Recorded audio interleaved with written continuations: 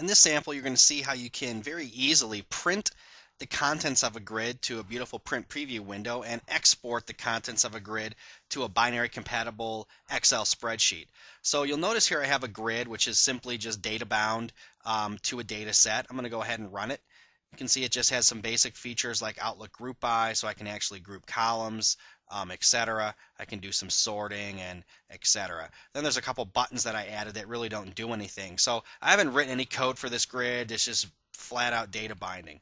So in order to get the grid to print, first off we need to add a couple controls to the grid itself. So the first one is going to be the Ultra Grid Print document. So this is a non-visual component that has an important property called grid, which basically says what grid do you want me to print. So we want to print out the customer's Ultra Grid.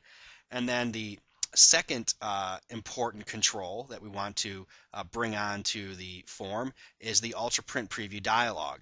So now the Ultra Print Preview dialog is another non-visual control that takes a print document as a parameter. So I want to go ahead and print the Ultra Grid Print document. And pretty much that's all I need to do. I need to write one line of code though. So let's go ahead and I'm going to say Ultra Print Preview dialog 1 dot show dialog. So now that's just going to automatically bring up our print dialog. If I go back to design mode, let's go ahead and set up the export to Excel. There's a single non-visual component called the Ultra Grid Excel Exporter. Let's add this to the page. It ends up down in the display area at the bottom of the Visual Studio. So it's a non-visual component again. And this component takes a parameter of the grid that you actually want to export. So what I can say is Ultra Grid Excel Exporter 1 dot export, and now it wants to know what it should export. The grid name, the file name, just the grid. It'll automatically pop up the Excel spreadsheet in a binary compatible form. I can do a workbook, I can do a worksheet, I can do a workbook with a start row and a start column, and I can do a worksheet with a start row and a start column. So let's go ahead and tell it to use customers grid, and I'll say customers Ultra Grid, and let's export it out to c:\test.xls like so.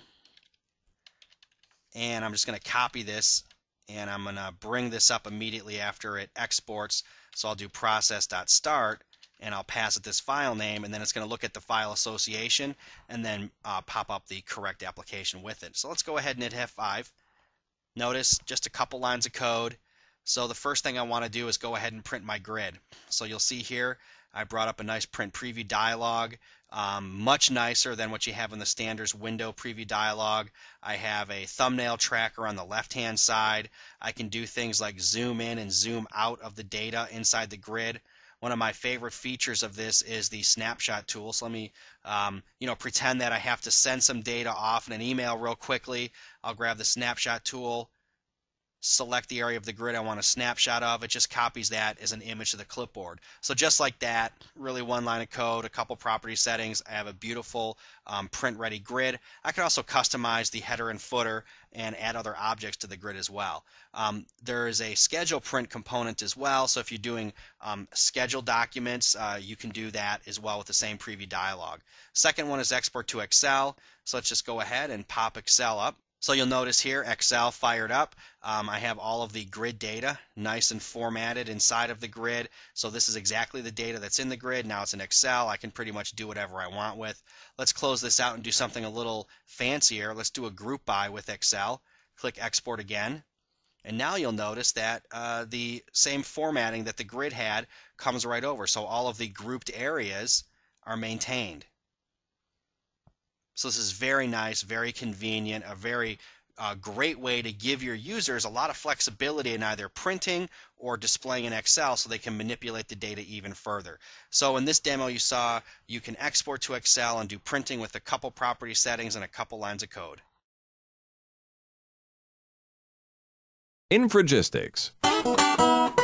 On the web at infragistics.com.